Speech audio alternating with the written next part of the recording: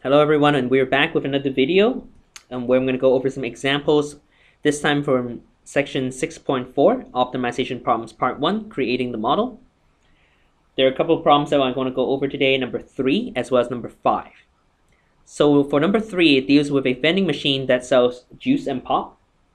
The machine holds at most 240 cans of drinks, and sales from the vending machine shows that at least 2 cans of juice are sold for each can of pop.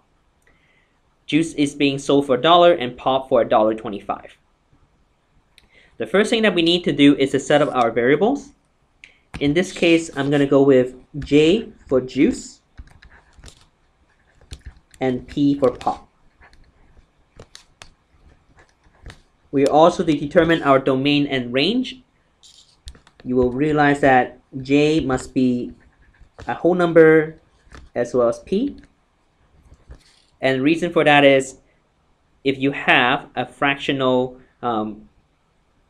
number of pop or cans of juice, that doesn't really work, and you cannot have negative number of things sold.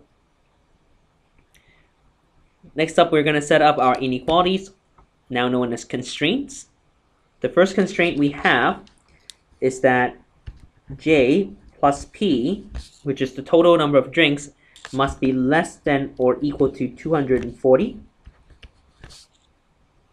And the second constraint that we have is that the number of cans of juice sold must be greater than or equal to 2 times the number of pops sold. And that's to set aside the second condition that we're given.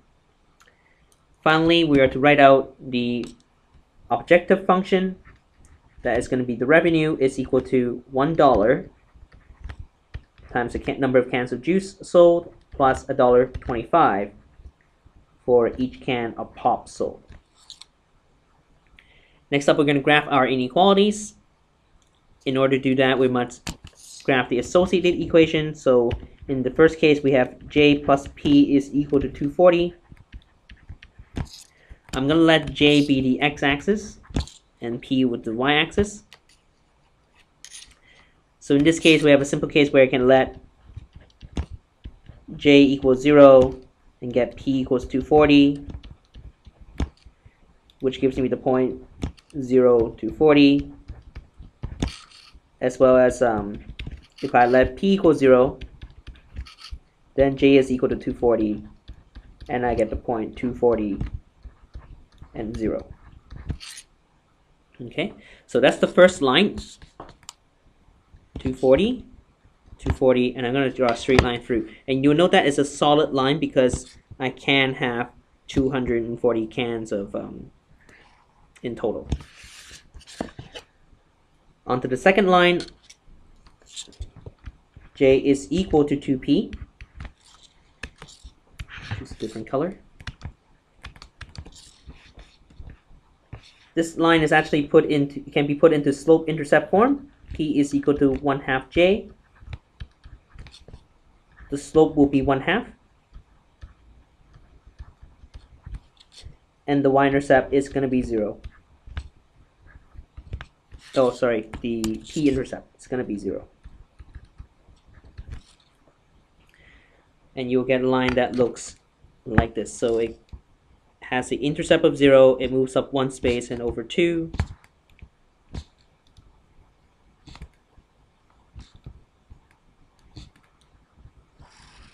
Line that looks like this.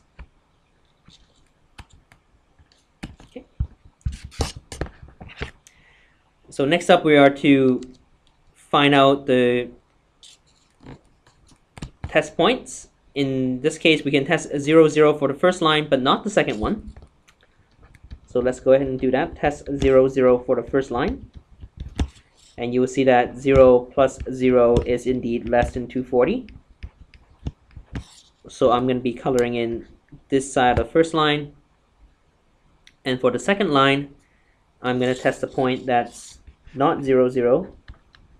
In this case, I'll test 80 and 0.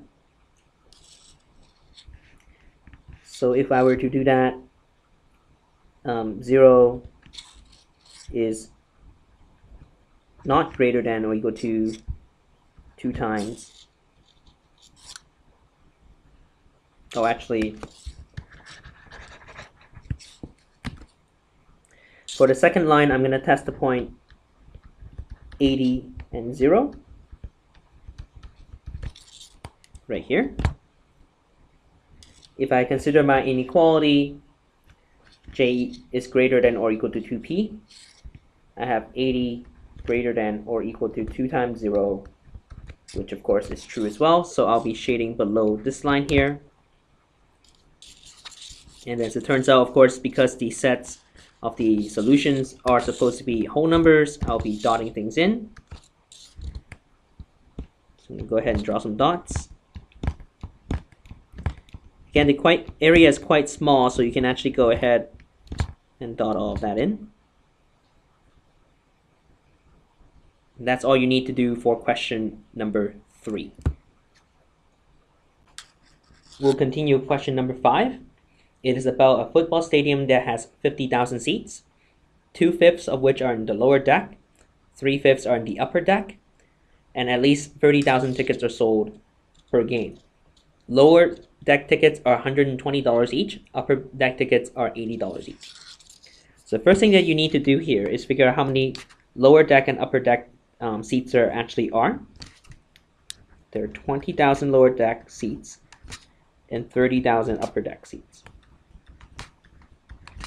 And now you just set up your variables. The first one will be L for lower and U for upper.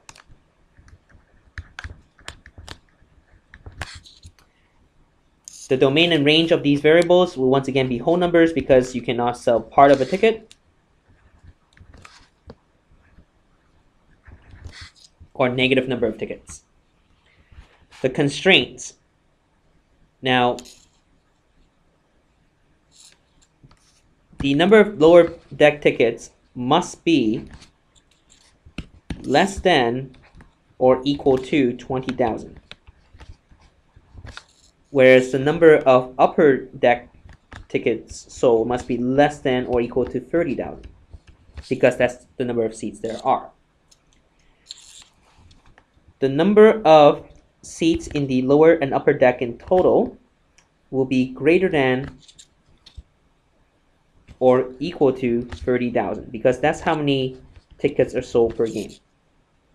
And those will be our 3 constraints. The objective function, which is the revenue once again, will be $120 times the number of lower bowl seats sold plus $80 times the number of upper deck tickets sold.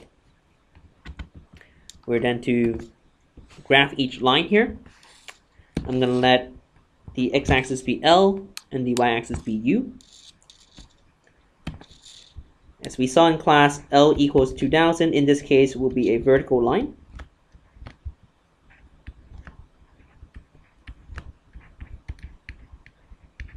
Whereas U equals 30,000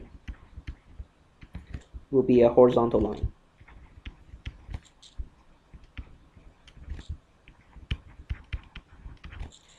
And finally, L plus U equals 30,000 will be a slanted line with the following 2 points. If I let L equal 0, then U is equal to 30,000, which gives me the point 0, 30,000. Similarly, if I let U equal 0, then L is equal to 30,000. And I get the point 30,000 and 0. So I'm going to graph all 3 lines. The vertical line at L equals 20,000.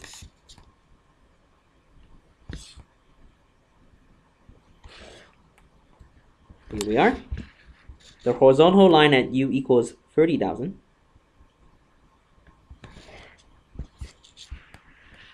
And finally, the slanted line, which will go through 0, 30,000 and 30,000, 0.